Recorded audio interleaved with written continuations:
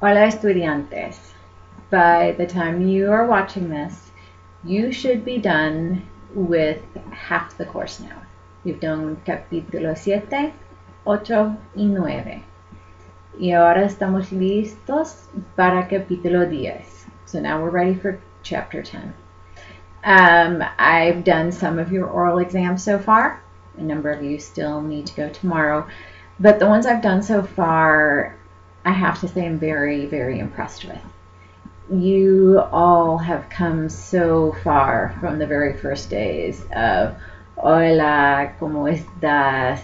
And just the basics. I'm really, really happy with how you are advancing with vocabulary and pronunciation and sentence structure. And I know that it's just going to continue to move forward. So I'm super, super excited to see how everyone ends up doing, especially with your final oral exams, which will be a little different format.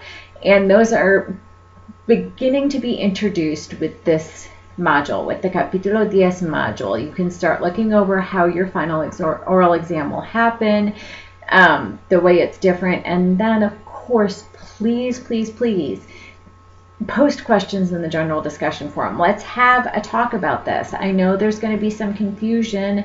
I know there's going to become some concerns. So please, let's not put this off. Let's start talking about it now.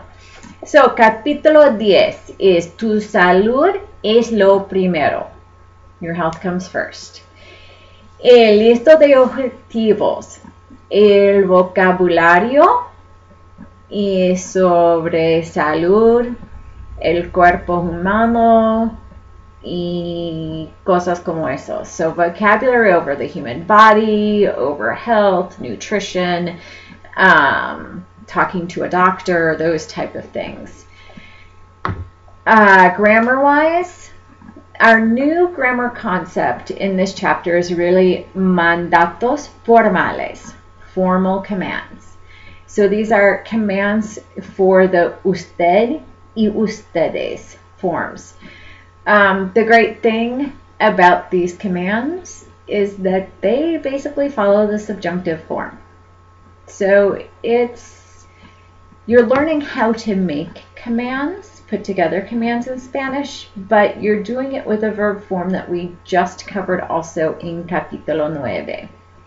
We'll also be looking at, with Capítulo 10, the subjunctive to express feelings, emotions, doubt, denial. That already was in the PowerPoint for Capítulo 9. And so you can review that and the video lecture and just reinforce those ideas.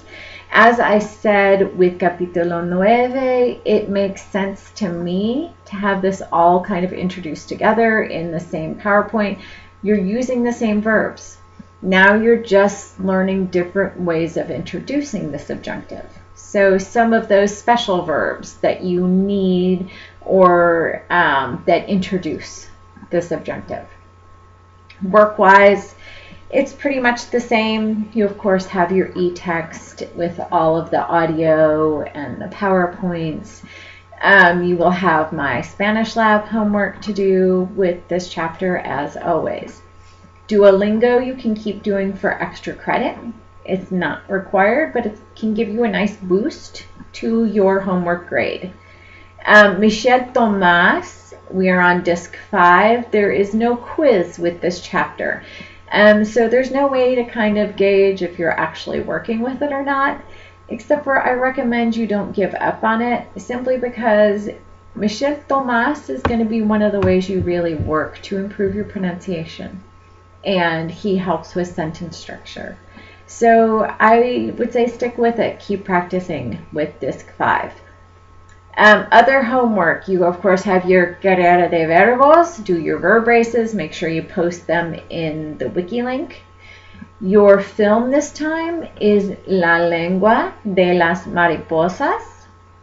And so you need to watch that film, post in the forum with the prompt, and make sure that you respond to at least one of your classmates. This is a part of the requirement for that. Your composición is tu salud.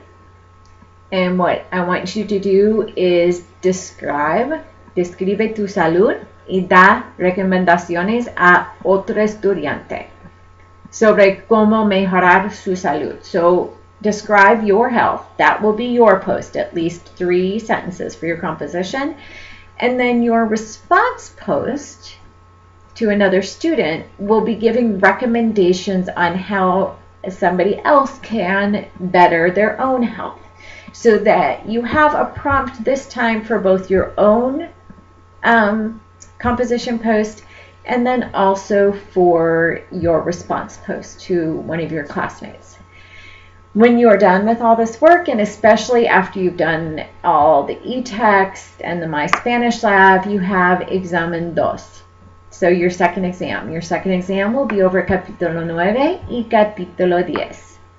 So make sure you've done all the work first. Similar anyway format to the first exam. Again, when you receive your score after you first take the exam, that's just a minimum score. Remember that the computer can't do things always like recognize accents. It's not going to give you any type of leeway for spelling mistakes or little issues. I have to do all of that. I have to grade these manually. So don't be freaked out by your initial score. Just realize that I will get to them within a couple of days after the exam closes, and then you will get your correct exam grade after I have graded them. So what else?